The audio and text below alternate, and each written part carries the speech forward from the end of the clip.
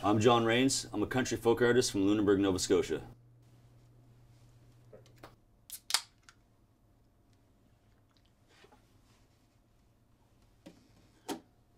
When I got up this morning, I shot a hole in my TV. I called you up, but I had nothing to say. If I don't set that bottle down right now, I could be late for my own funeral. So I rode off tomorrow today. So I got this album Evergreen coming out on May 3rd of 2024. It's kind of a mix between songs that I've been compiling over the last 2 years.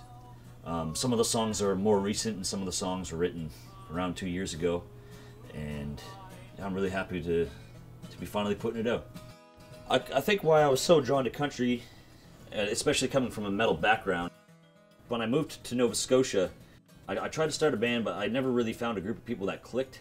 You know, like we would jam a couple times, then you know everybody got busy and stuff, and it's really hard to play metal like as a one-man act. You know, I started playing this acoustic guitar that I had a lot.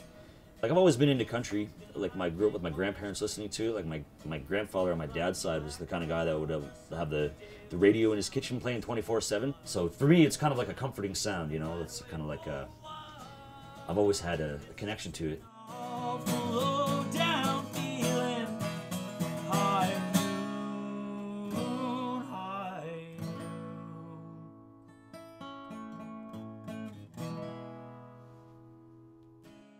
I've always been one to romanticize when things are going wrong. I think the darkest time I had was when I wrote A Beautiful Tragedy. When I wrote that song, I was living in my truck after a series of unfortunate events and circumstances, and I remember being so broke that I was driving to my first show, being like, my check fuel light was on, and I was like, oh man, if I can just make it to this one show and, you know, play this show, and just to make enough money to get home, buy some food, some more gas, and maybe some cigarettes, and get home and kind of keep trucking along, you know. And that to me, like as I was driving there, I kind of realized that was like a low point. Like hopefully things get better from here on out, you know. You get to a point where you think, you know, one day this is, even though this sucks right now, you know, one day this is going to make a really cool story. And it's a good feeling to kind of come out the arse end of something like that, you know.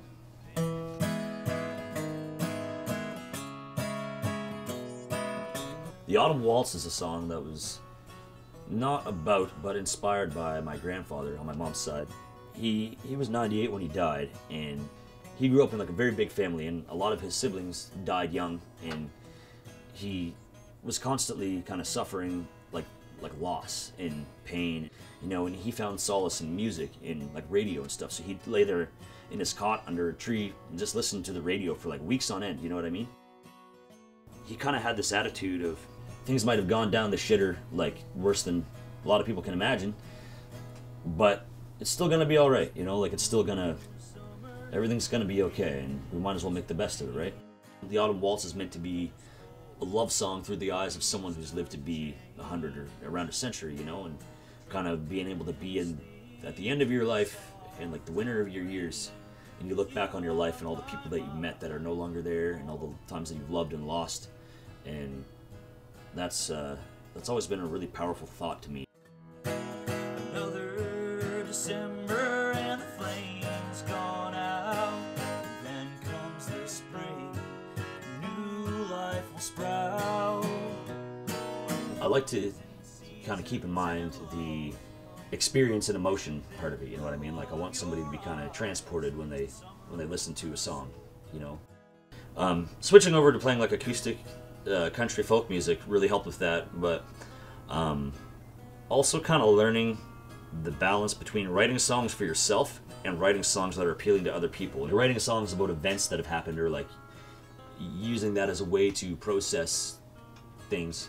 I always kind of loved the idea of, you know, somebody being in a similar situation to one of the ones that I was in, and listening to one of my songs and being like, man, like the fact that somebody else felt the way that I do right now makes me feel better, you know, like the same way that I felt, you know, when I was really going through the shit, and I would listen to like Hank Williams songs and like old Johnny Cash songs, and like it was really comforting to know that somebody felt the same way at one time, you know, and you're like, what you're feeling is just a human experience. It's part of part of the ride, you know.